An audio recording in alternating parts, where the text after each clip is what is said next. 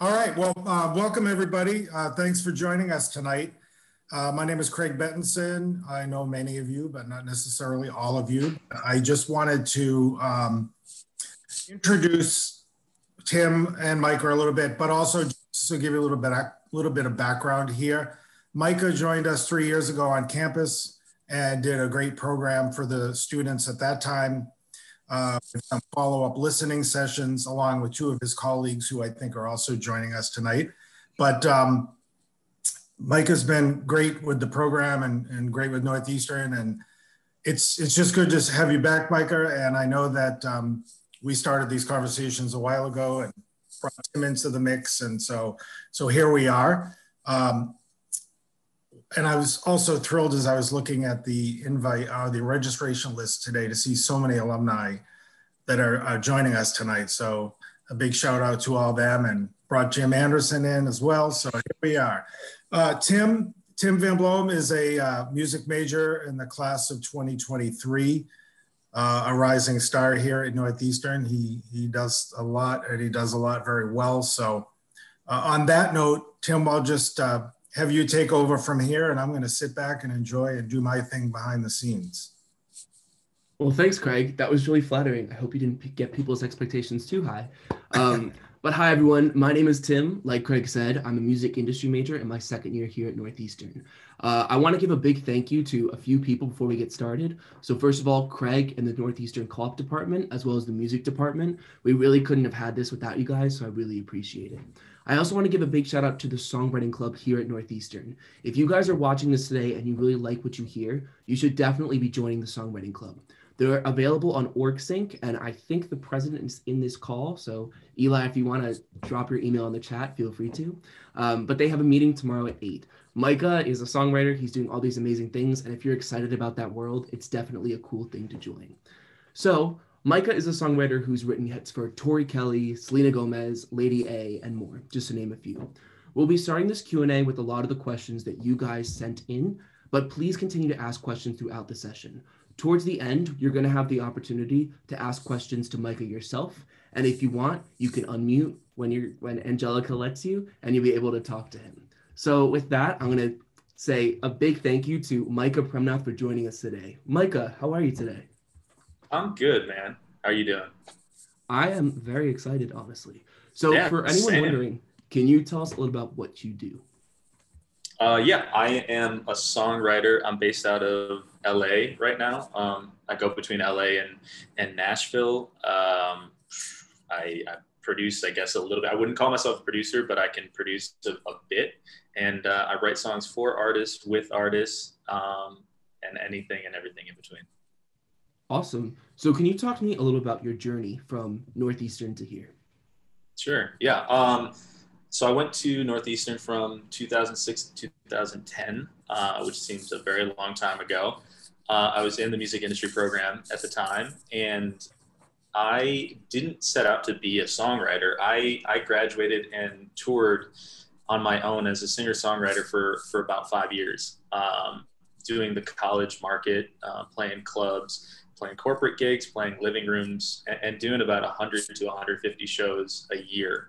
And I got to a point where I could either, consider, continue to do the touring thing and try to level up and find a way to make more money as a singer-songwriter, or, get a record deal, or, try and just get like one notch above where I was, find something else in music, or not do music at all. And I kind of gave myself a year runway to figure it out. Not necessarily to have something concrete, but just to see if I was going in the right direction somewhere.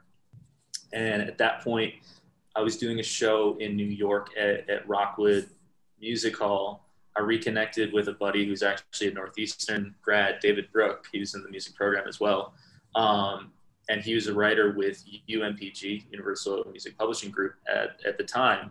And we had made music in college, and, lost touch, as like some people do when everybody's kind of doing real life things. And he came out to a show, and we had kind of had a moment where, we were saying, why don't we make some music together? I was living in upstate New York at the time, and he just told me to come crash his couch, for a week, and we'd write songs and kind of see what happened. And, coming the one time turned into me going to New York, once a month, and eventually moving to New Jersey to be closer to New York. And then I met my manager, who's in this chat, making sure I don't get out of pocket, Rick Markowitz. And then my first publisher, Jeff Geezy, who worked with BMG, was the first publisher an A&R that believed in me as a songwriter. And eventually we did a deal with BMG and kind of, cut my teeth in New York, making songs and trying to become a better songwriter. That's awesome. First of all, gotta love Jersey. That's where I am right now. Of course. Can you tell us a little bit about what an average day looks like for you? And I'm talking a little bit more post or pre-pandemic, but what does a regular day look like in a songwriter job? Yeah, I mean, every day is different. I think boiling down songwriting, there's two types of sessions. The way that I look at it, there's a pitch session, which is when you're working with another writer or writers and a producer or producers, and the artist isn't in the room, but you're trying to pitch a song to an artist as an outside song. And then there's the artist sessions where the artist is, physically in the room and you're working with them to kind of like help see through their vision. For me, pre and post COVID, I usually do a lot of prep work going into sessions nowadays, where I'll think through concepts that I could bring to the table that day, chord progressions that I think could be interesting, listening to references if an artist sent over references, just to get a feel for sonically where they want to go. But I guess it really depends on the type of artist that you work with, how long you're working with them for, as far as what kind of prep work I'll end up doing. Yeah. And can you talk a little about what those sessions are like? How long are they? Who's in the room? How many people? Sure. How long are they? There's never a set amount of time, really. It's just, however long people feel like going, or however long it takes to write the song or to get an idea. I try not to put pressure on necessarily writing a full song in a day if we don't feel like it's quite there. As long as we start a good idea, I think that's a win, first and foremost. Typically though, they're anywhere between, 6 to 7 hours for a pop session. Working in Nashville, a lot of sessions end up being 3 to 5 hours. Typically they're a little bit shorter. It's just, they're the people that work in country music are just so precise and so surgically fast at writing music. And they end up doing doubles in a day, where they have a session at 10 a.m. and their next session is at 4 p.m. That they have to be quick. And it's very much a numbers game to them. That's interesting. That's really cool. Yeah. So one of the questions we got was asking a little bit about your process when you're writing for an artist versus just writing a hit in general. So what's the difference when you're going in and you have an artist in mind versus you're going in and there's no artist that you're writing for specifically? Yeah, I mean, my philosophy working with an artist is trying to help fulfill their vision, whatever that may be. And I think every artist is different. So it's not like a one size fits all for how you approach, how you would do an artist session. And there's also different skill sets of artists. Some artists have a very clear perspective and know exactly what they want to say. And for me, in those situations, as their co-writer and collaborator, I'm just there to help kind of sand the edges and, be more of an editor and make their concepts more concise and make things phonetically sound more pleasing, better. And then there's also artists that, might not know exactly what their vision is or who they are, but they know what they do like and they don't like. So for me, in that situation, I'd be a little bit more creative in just lobbing ideas at them. And they tell me, do I like that? Do I not like that? And then for pitch songs, my approach to pitch songs might not be the same as everybody. Every writer is different. I try not to think necessarily, going in just for an example, like let's write a song for Jason Derulo, because I just don't like putting parameters on something that already has parameters when you're writing a song. I think it kind of like boxes in an idea. And when you think of if you're shooting at a really narrow target and you send that song to Jason Derulo's team, all it takes is one person to say no, and then you've just written a really specific song for Derulo that no longer works for anybody. Or anybody else. That I'd rather just write a great song and have the right artist come and be able to cut it when the time is right. Yeah. That's cool. Speaking of that, I know that you and I have talked before about one of your biggest songs, originally kind of going back and forth on the artist a little bit. So can you talk to us about your experience with writing Back to You by Selena Gomez? Sure. Yeah. Crazy experience that definitely changed my life and opened many doors and opportunities. That song started, we wrote that song in Brooklyn. I think that was fall of 2017, probably like end of September. It might've been right around when I was doing a talk at Northeastern. It was right around that time that happened. It was with Amy Allen and Trackside, Parrish Warrington, and Dietrich Van Elsis is where it started. And Amy came in with kind of a skeleton of the beginning of the hook, just the melody. And we were all in agreement that, yeah, let's chase down this idea. Amy and I kind of, fleshed out the chorus. And then Parrish and D, Trackside, came up with that guitar part.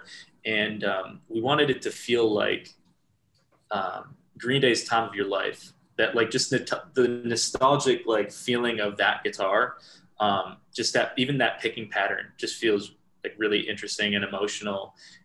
We didn't like rip from that. It was just like we wanted something that felt like that.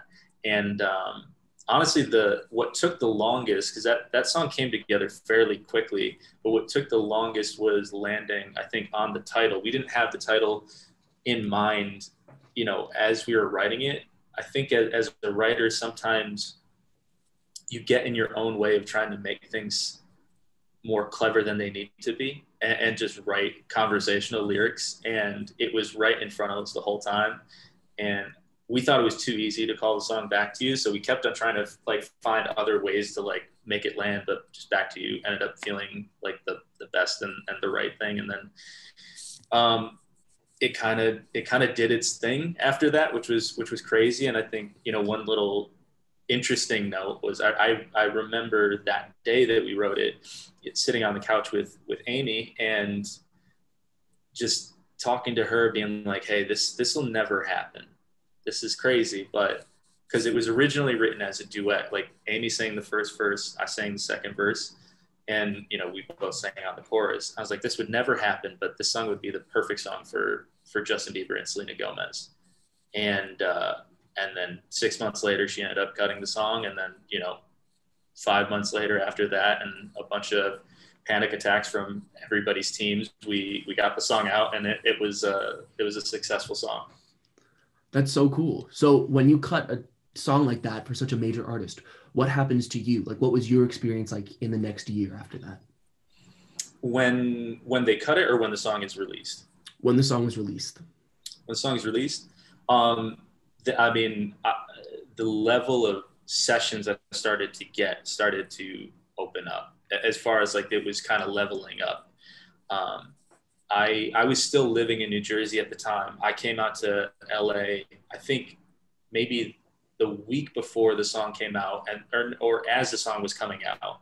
And my first 7 days of sessions were better than my last 6 years in New York. And that's not like a knock on New York. It was just like a testament to having, a song of that kind of magnitude, what that can do, and the kind of doors that opens.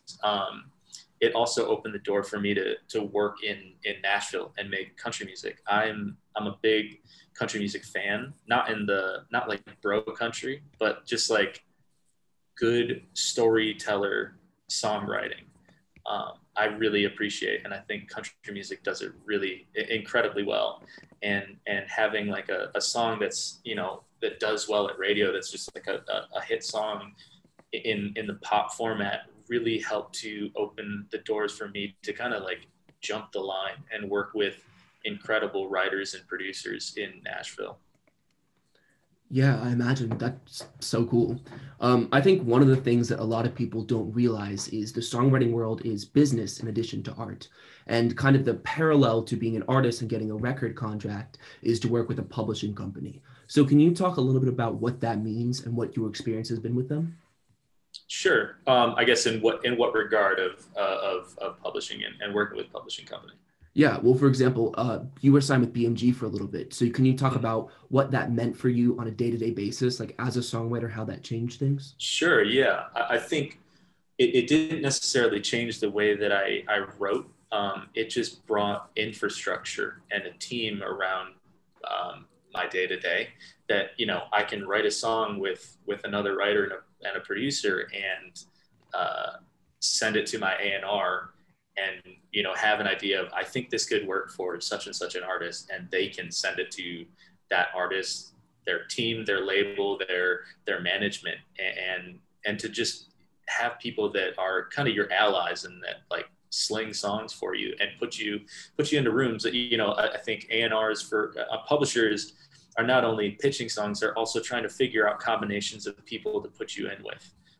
Whether it's another writer, whether it's another producer, whether it's an artist, like a big artist, whether it's an, you know, on the cusp artist that they think are one song away, if it's like a baby developmental project artist that they think you should invest your time and energy into. An A&R, just as much as a manager, they wear many hats, and they're basically your first line of defense as a songwriter. That's awesome. And so exactly how does the deal work? Is this just you writing whatever songs you want and sending them over to them? Or is there a certain system in place that you have to write a certain amount of songs? Sure. I mean, every deal is different. So, you know, what my experience was isn't necessarily going to be indicative of what someone else's is. I know previous deals, back when people were, you know, buying physical albums, MDRC was a big thing. MDRC being, you know, you have to write, say, for example, your MDRC is 300%. You have to have a song is 100%. And say you and I write a song, I have 50%, you have 50%. That would be 50% towards my MDRC, which would bring it down to 250%. So you kind of have deliverables that you need to deliver to your publisher in order to, you know, quote unquote recoup.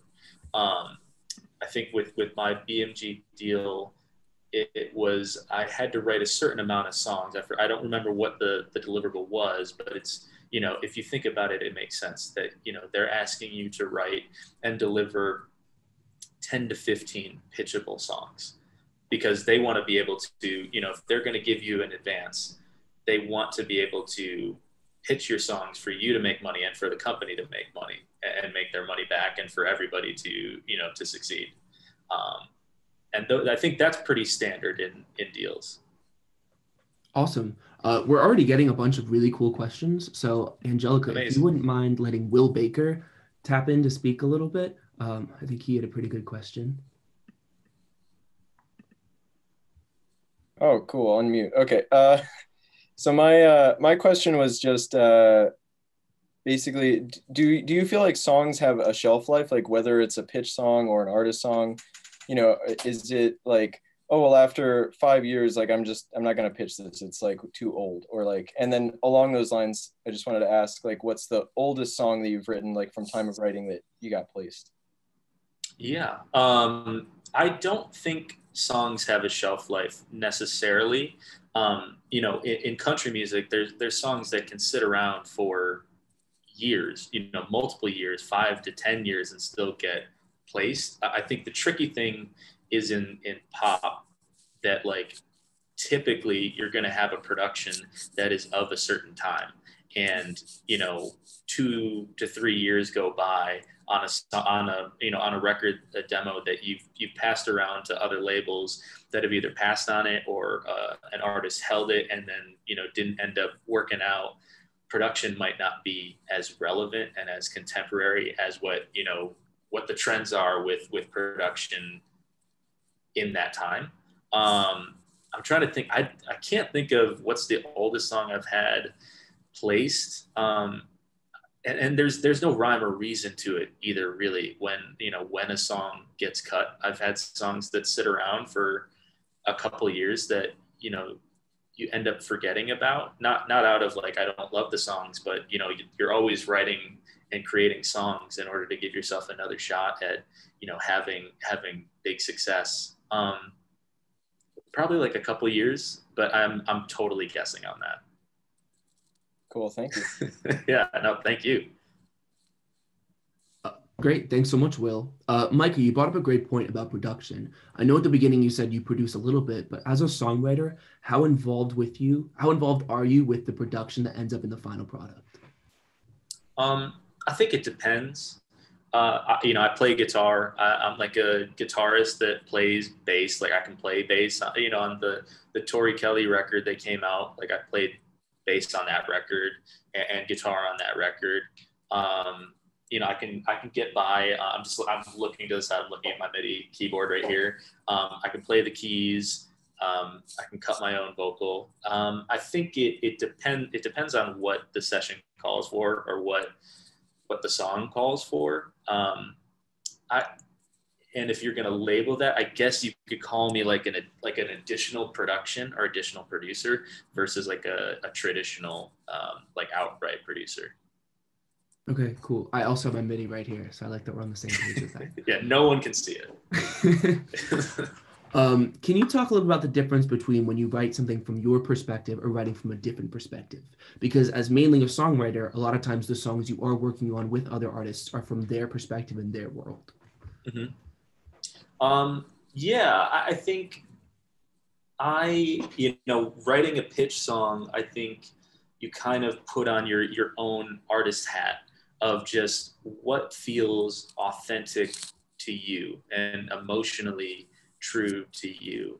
And that's kind of how I approach pitch records in general. And then hopefully you find the right artist that, if that resonates with them as well in some regard, even if what your intention was is somewhat different how they took it. Working with artists, I still am looking for that emotional authenticity in myself so that I can like empathize with the person that I'm working with and to be able to kind of channel my emotions to match their emotion and to be able to kind of like see their vision through. But it's much more reliant on, I try not to like infuse myself too much into someone else's perspective with working with an artist, because I think it's got to come from them at the end of the day, and it's got to be true to them because they're the ones that are standing on stage and singing the song. They're the ones with the the name and neon lights on a marquee. That you gotta be respectful to that. Yeah, for sure. And I imagine it can get a little difficult, which is going to lead me to our second question. So I'm going to give it over to Rachel Lipson. If Angelica, you wouldn't mind letting her come in to ask a question. Yeah, so similar along the lines of what we were talking about earlier when we had asked you about how you sort of put yourself in the perspective of writing for a certain artist. How do you sort of put yourself in the shoes of, I guess you could say, characters in a song? Like if you're writing a sort of like a storytelling song for country, for example, how do you put yourself in the shoes of someone else's perspective and then write about that? That's a good question. I guess I don't really think about it at this point. You just kind of, it's like, you just do it. You kind of like just have, you put yourself in just like a kid's like imagination. To me, it's just like a playground of like trying to write songs and fitting puzzle pieces together of like making a song work.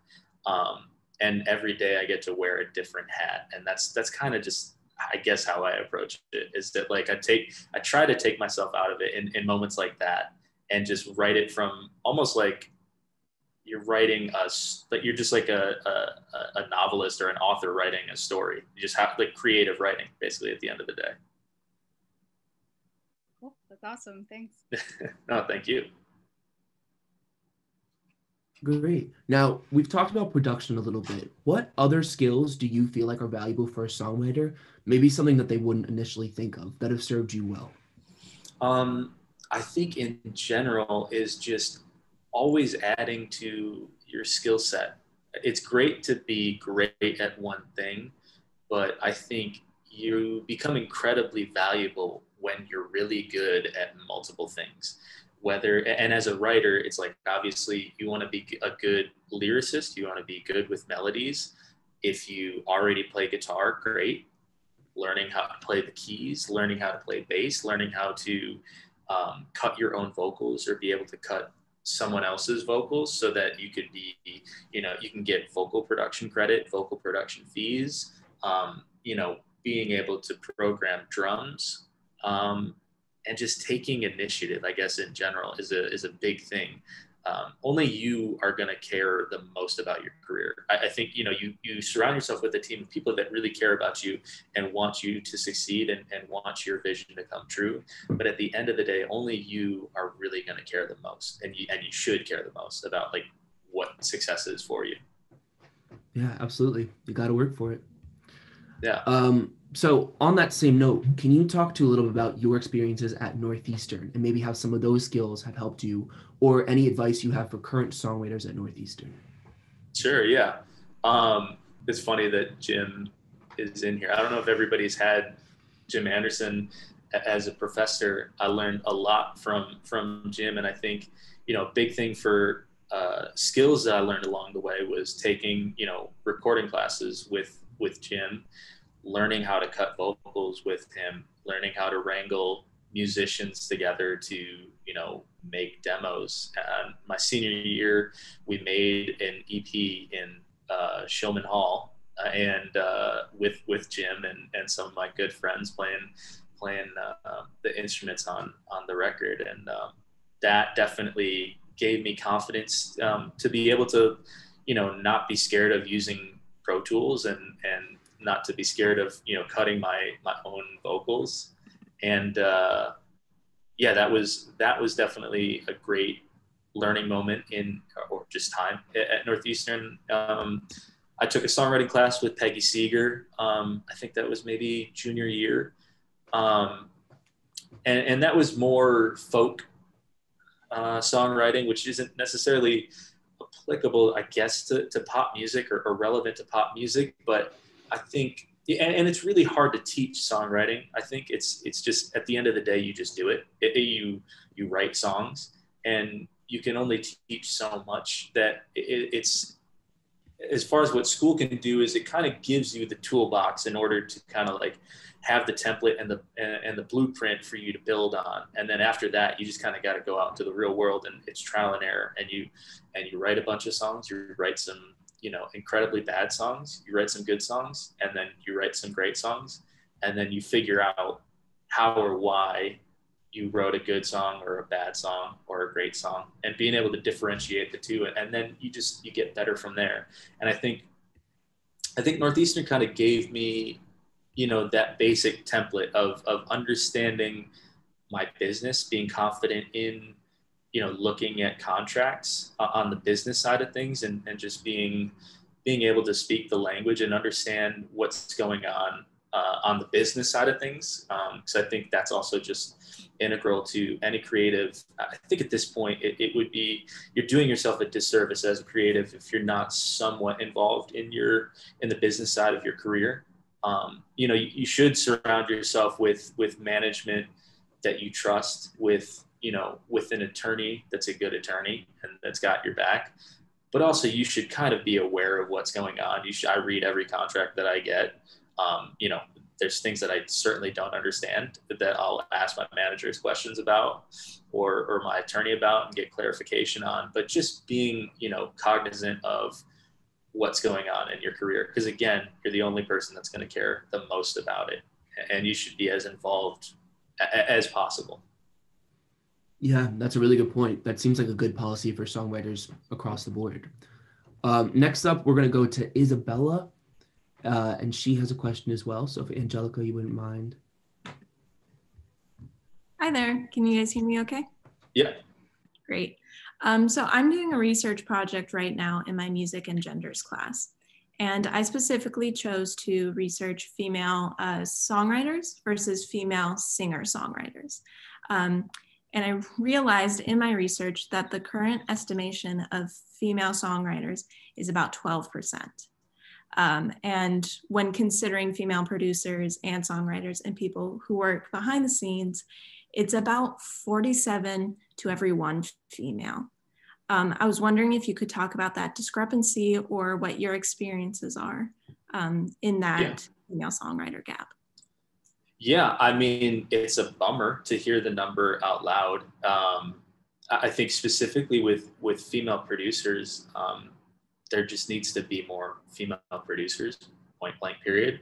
And it's a matter of emboldening female writers and producers at an early age to keep writing and keep doing it. And this is like, it kind of gets at just like a bigger societal issue, I think, but like, I don't know. I don't know if music industry is a boys club. It probably inherently is. In my experiences, I typically like to work with, if there's another co-writer, I usually like having at least one female writer or female in the room, because I think it's necessary, to have a female perspective in a song, just to like balance things out. And I think, moving forward in 2020, it's just like having representation in rooms is important. Like you don't want to have a Katy Perry song that's written by 5 dudes. I just don't, it's just like, we don't need another one of those. I mean, it's going to happen, but like, I think you just have to make conscious efforts. And that goes to, me, that goes to publishers, that goes to managers, artists, that making sure that you put, female writers in the rooms and just embolden them to create and to make great stuff.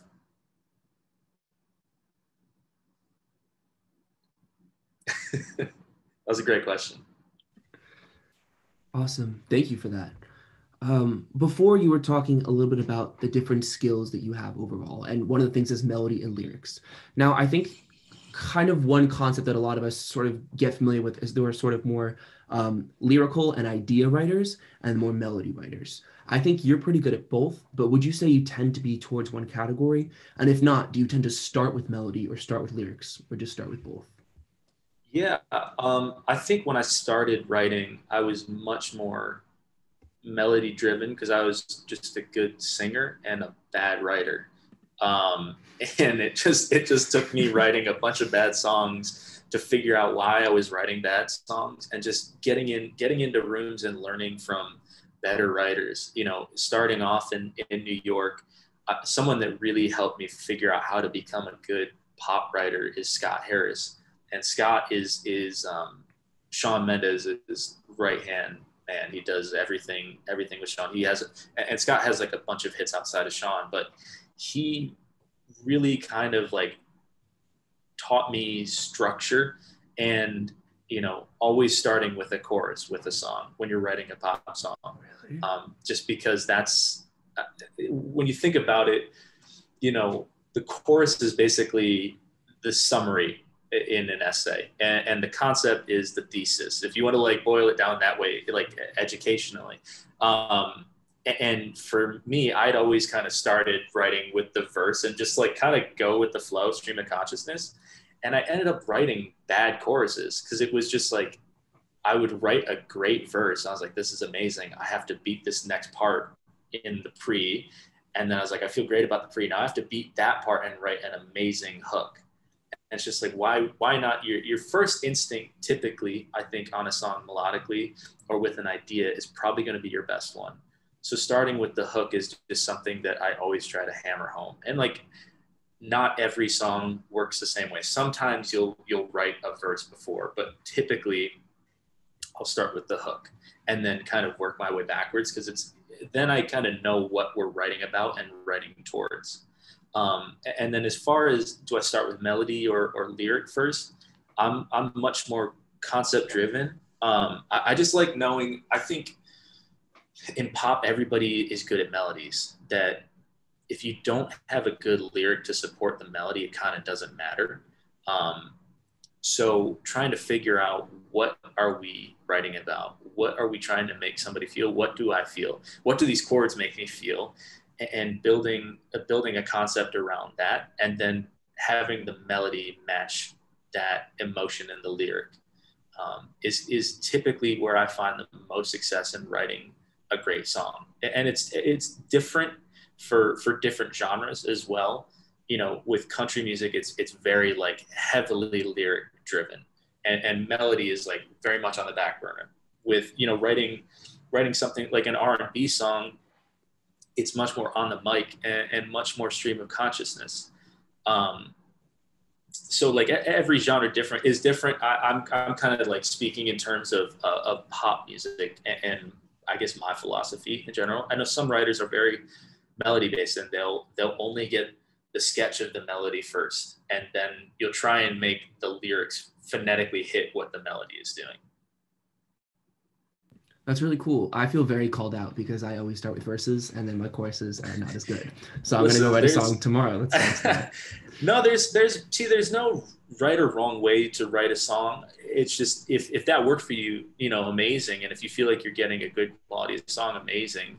To me, because I used to write like that as well. And sometimes I will start with the verse if I'm just like stuck, but I've just found just a higher batting average starting with the hook. It just makes like the verses fall into place a lot easier when I know exactly what I'm trying to say and how I'm trying to get there. Yeah, absolutely. I think Sam Rosario, we can bring him in because he had a great question about hits in general and all that kind of stuff too. Okay.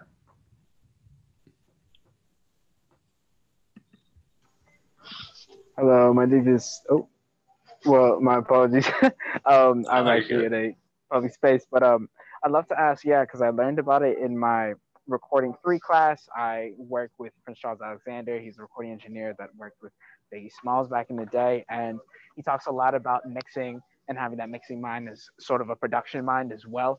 And when it comes to that production mind and producing these like really good songs, you know, it's a lot of like the hit formula tends to focus around the downbeat of the rhythm. So if you're ever like writing a melody, or if you just have chords, like, are you thinking of making the rhythm of like your main hook melody like form around the downbeat, whether you're like, you start like singing right on the downbeat, or you sing on like the upbeat and it leads to the downbeat? Do you ever think about like how that subdivision like starts on the downbeat? Yeah, I mean, in pop music, I definitely think about it a little bit more than I would in other things, just because pop is so much more structured, I think. I'm not like kind of what you're talking about, or like what I'm kind of drawing is also like a lot of the Swedes, like Max Martin, they really subscribe to melodic math. And it's so much driven, like for an example, like not to get into like theory too much, but it's like if your verse starts off the one and your pre starts on the one, in order for the chorus to feel different from the verse and the pre, you might want to pick up into the one in the chorus. It's same with where you start the melody. Usually you want your highest point of the melody to be in the chorus. That's not like a hard and true, like that has to happen every single time. And I don't necessarily subscribe to the melodic math religiously. I'm definitely aware of it and subconsciously doing it when I'm writing a song. And I think the more that you write, the more that you become aware of, you know, cadence patterns. And just like, if the verse is flowy, maybe you want more of an open pre-chorus, and then maybe the chorus is a bit more rhythmic than the other sections, also to make rhythmically each section feel different. Again, there aren't really like, these are like unwritten rules, and it's not necessarily that you have to use these parameters either. It's like, at the end of the day, it's what feels good and what makes you feel something, and what makes the people that you're working with feel something, and something that you're excited about.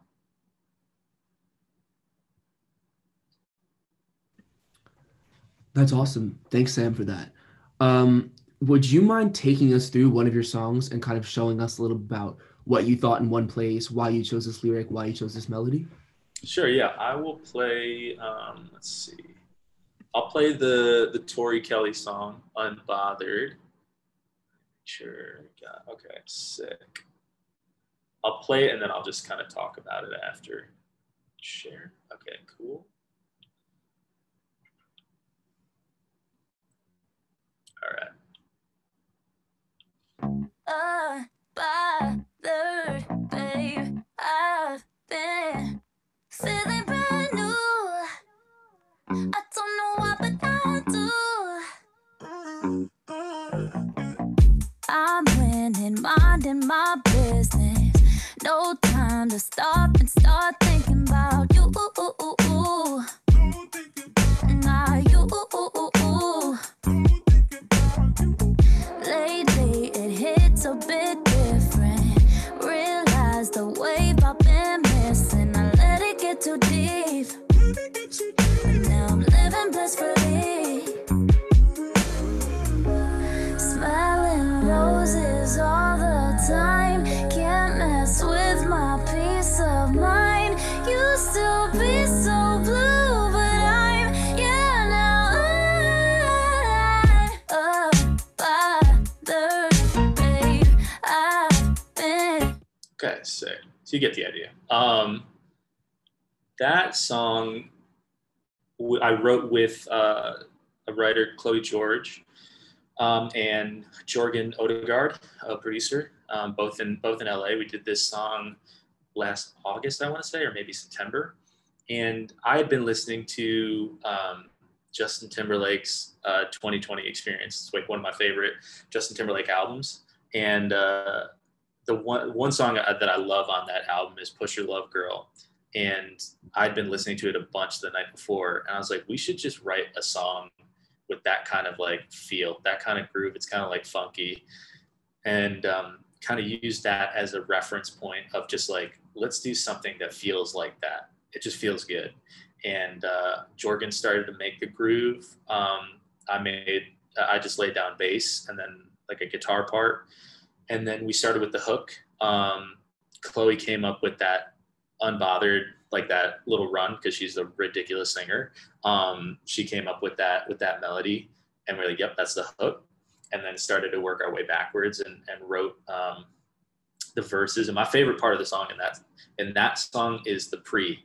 That it's like this just beautiful, like flowy ascending melody that, you know, rises above what the chorus ends up being, but it's just like you're kind of like going up a mountain, then you're just landing on a pillow when you get to the chorus.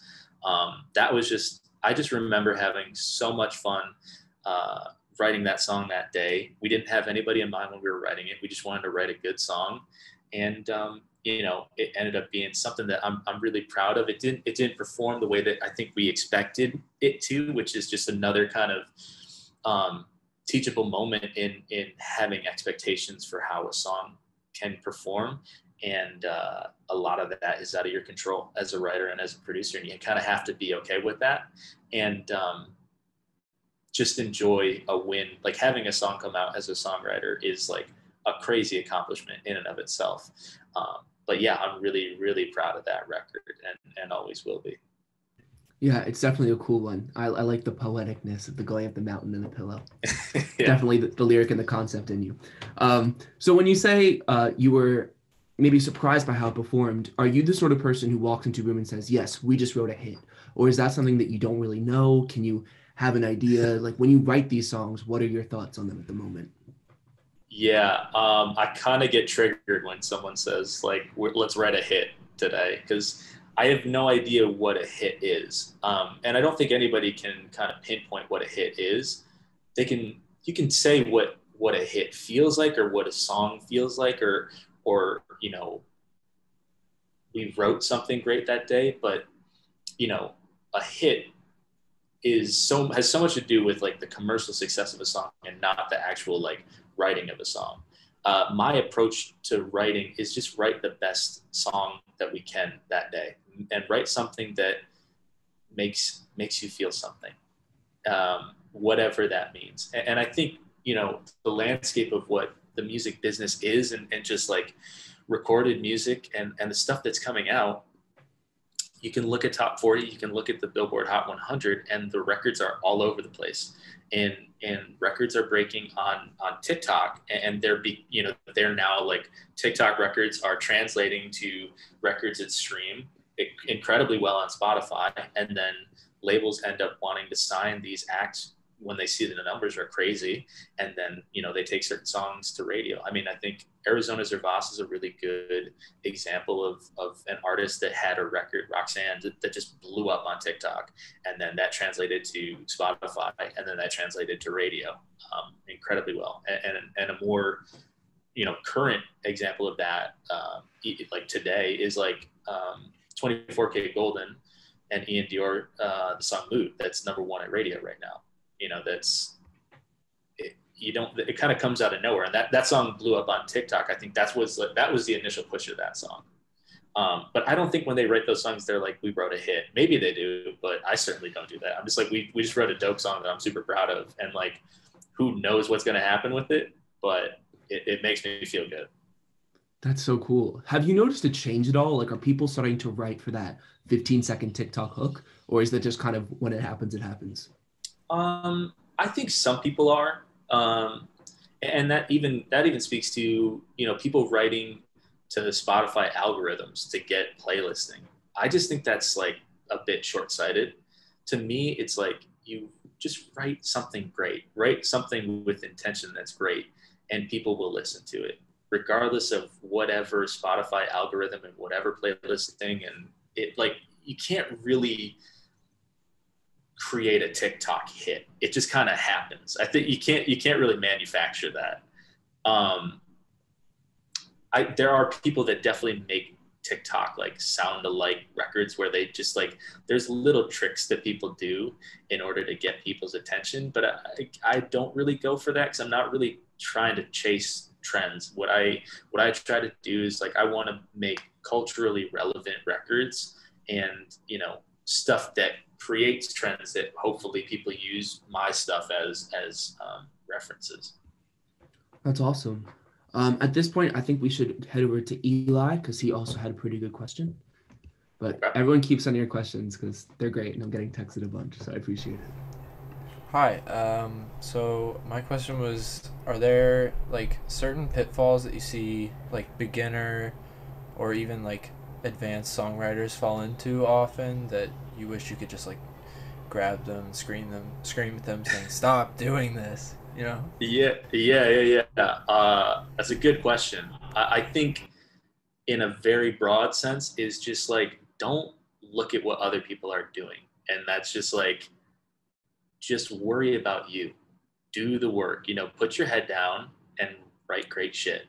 And, you know, the people that are meant to, you know, come around you and support you will come around and support you. It's not going to happen when you're looking at another writer or a producer or an artist and you're looking on Instagram or on Twitter or just like on any sort of social media, and you're seeing people be in sessions or in rooms that you wish you could be in, and you're wondering why you can't be in those rooms, or why they are getting these opportunities that you're not getting, or, you know, if writers are getting cuts with artists that you're like, they don't deserve that or whatever. It's just like, you know, your journey is your journey. Worry about you, and there's room for everybody to succeed, and your time to shine will happen when it's meant to happen. But that only happens if you put your head down and do the work. You have to do the work and write great stuff for people to want to, you know, be attracted to your writing, and just be a good person. I can't stress enough that, like, at the end of the day, you know, there's a lot of people that are talented as songwriters. There's, you know, within a margin of error, everybody's pretty good. You know, some are better than others, some are less good than others, but everybody's talented to a certain point. And it becomes so much more about personalities and just like inherently being a good person, and like following a good moral code goes a really long way. I'm a pretty firm believer in that. Awesome. I think we're just going to keep going. So next, I'm going to hand it over to Ryan, who has a question as well.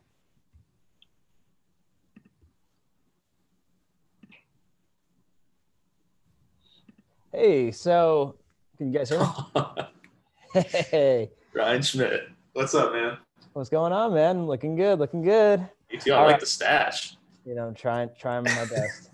All right. For songwriters, well, in the COVID world, it's pretty funny when I take off the mask. Yeah.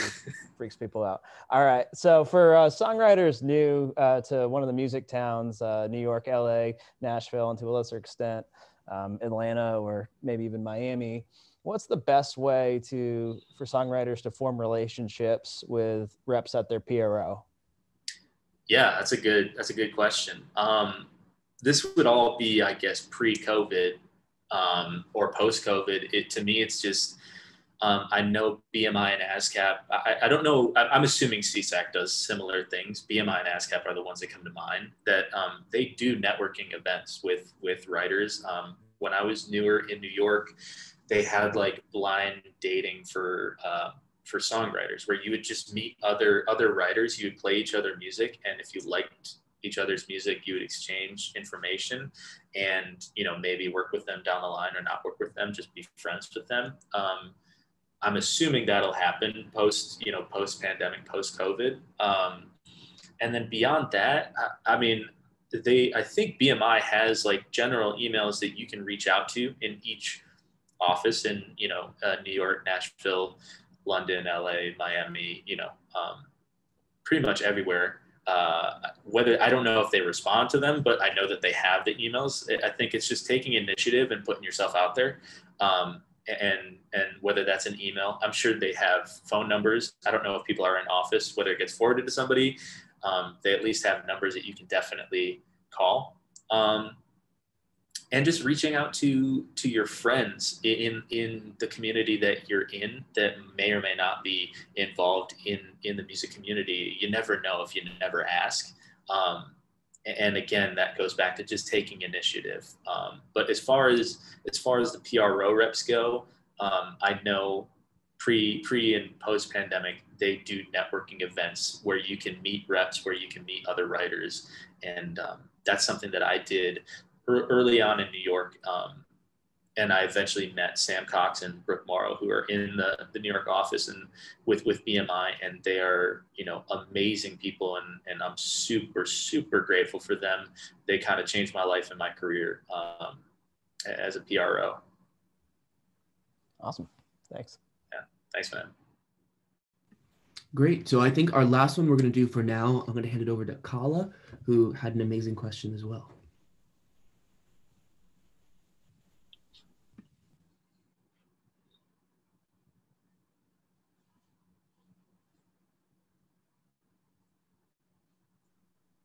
Oh, hi. So yeah, Hello. my question was for songwriters or music industry students who are nearing graduation. What is your best piece of advice on how to get into the industry as a recent grad, especially from Northeastern? Yeah. Are you a songwriter? Were you saying that as a songwriter? Yeah. Okay, sick. Yeah. Yeah, I mean, it seems cliche to say, but like, I think figuring out, where, physically you want to be, it would be ideal, I think, to be close to New York or to LA or to Nashville or London or Miami or Atlanta, being close to one of those hubs, just because that's where a lot of creatives are in general. And you'll have, good success linking up with people and writing with other, with peers. And that's where PRO reps are. That's where, publishers are, labels are in New York and LA and Nashville, and some in Atlanta. Beyond that, it's just, I think, just continue to write songs, keep on creating, and just keep on getting better at your craft, listening to music that you love. I'm constantly listening to music where I'm just trying to figure out, the songs that I like, why I like them, how I like them, and just like breaking them down and how to like kind of apply it to my skill set. And just taking that into sessions is just honing your craft, and then, finding a place where you want to move as a songwriter, figuring out if you want to pick a lane, whether like what type of music you enjoy, creating. I think, figuring that out and figuring out if you know anybody from Northeastern or from, just life that you've encountered making music with, if you play shows, just hitting those people up, and just putting yourself out there. And it's just, I think early on, it's so much about just saying yes to a lot of opportunities, because you never know what's going to happen. And it's also a good time to kind of figure out the people that you do like working with, the people that you don't like working with, figuring out good sessions versus bad sessions. And then hopefully you end up building out a creative community and crew of people that you love. And that, that doesn't happen overnight. That takes a good amount of time, obviously. But yeah, I think hopefully that's somewhat of an answer. I don't know. Okay. It really sounds like connections are super important. I know you mentioned the BMI, but are there any other connections that you would recommend people going for, or connections that have served you well in your time? I mean, there's definitely, I mean, people from even Northeastern, there's like plenty of alums on this Zoom that I was friends with or am friends with that still work in music business. It's just like, I think it's maintaining, relationships and friendships from college, from high school, whatever. You never know where someone's going to end up being. And as far as all of this is like handicapped by, the fact that this is COVID and we're in a pandemic. I'm thinking outside of that, when we do start doing, networking events or just hangs with other people, is just like, I guess, putting yourself out there, being authentic, being genuine, not trying to like look for something out of somebody and what they can do for you. It's just genuinely like trying to create and nurture a relationship with somebody that's, mutually beneficial to you both. Absolutely. Very well said. So our last question is one we've gotten a lot, and it's a lot of songwriters. I think, like you said, you have to differentiate between a good song and a great song, and they might struggle to do that. They might be looking for feedback. So what kind of advice do you have for them? To figure out the difference between a good song and a great song? Yes. And then also if they're just looking for feedback in general. Sure. Yeah. I think it's super subjective, and like, take what I say with a grain of salt, obviously. Like, I'm not here to say that I'm any sort of expert other than, this has been my journey as a songwriter, and I have like certain tools and have written a certain amount of songs, and I've had like a certain amount of success. I'm not where like I would love to be. I'd love to have more, commercial success. Obviously, there's certain tools that I use that help me identify in my mind what I think is a good versus a great song. I think the only way to do that is to write more. Personally, it is just the only way that you're gonna understand, why a great song is a great song is by writing 1,000 songs. Because then you realize, oh, I wrote some like clunkers, and I wrote some songs that are okay, but for whatever reason, they don't hit the mark for me, or for, if I passed it around to people, it just didn't get cut. And then I know we had been talking about, having people submit music if we wanted to segue into that. Absolutely. Yeah. So if you guys did not get your question answered, or you have more questions, please don't worry, because Micah has generously said that he will come back in the spring. And in addition to doing that, he is willing to listen to some demos. So Micah, I'm not sure if you want to talk a little bit about what you're looking for, but we're all super excited. Yeah. I mean, I think you made a separate Gmail account to submit songs. And basically it's just, I'm not a producer, so I would say if you're sending songs, don't worry about the production level. You can send something that you're excited about. Ideally, just send a song. Just because if there's a bunch of people sending stuff, for me I want to be able to listen to listen to everything and to give thoughtful notes to people. It's tough to do if people are sending 2, 3, 4 songs. So just one song that you feel excited about. It's not make or break by any means. It's just, if you want any sort of feedback that, or, critical feedback that's going to help you in any sort of way, just with like having a stranger's ears hear it and give you some honest opinion about what they think. Yeah. And I just want to, I would love to hear stuff that everybody's like pumped about, not something that you think I would want to hear, just something that you love and that you're passionate about. And I think one good thing would be to know if it's a song that you're ideally looking to pitch to something, to pitch to another artist, or whether the song that you're sending is for you yourself as an artist. Because I think my feedback would probably be different depending on what that answer was. Just because like an artist song is, I don't know, I guess it's different to critique someone's art versus someone sending around a pitch song. It's much easier for me to kind of send critical feedback on a pitch song, because you tend to know what A&Rs and artists and managers are looking for. Yeah, 100%.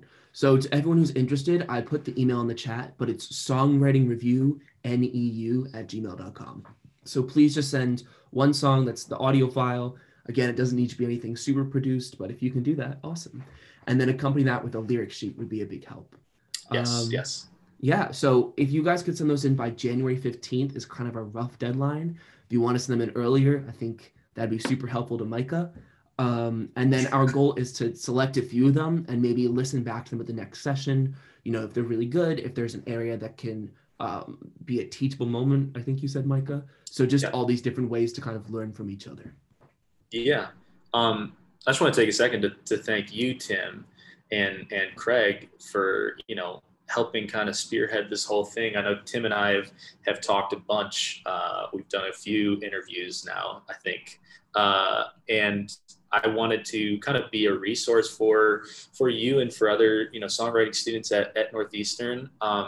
Knowing, you know, being a music industry student there wasn't necessarily a writer that was in the field like I was at the time. And I just want to be somebody that can be like a sounding board, or just, you know, to be able to like mentor and educate in any sort of way. And this by no means is going to be a one-time thing. You know, we're already planning on doing something in the spring on Zoom. And it's, you know, something that I would intend to do, you know, once a semester.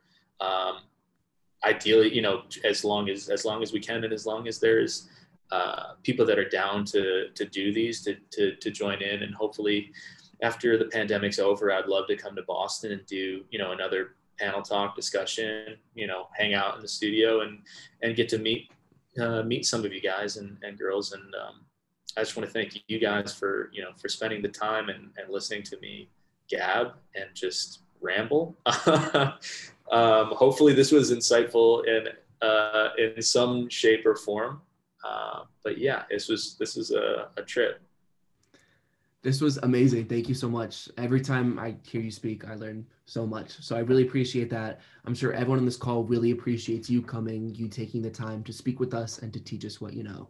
So a big thank you to you, Micah, as well as the Northeastern Co-op Department, the CAMD Music Department, and of course our co-sponsors at the Songwriting Club. So everyone, thank you so much for coming. I hope you had a great time. Remember to send your song in, and yeah, have a great night. Take it easy, guys.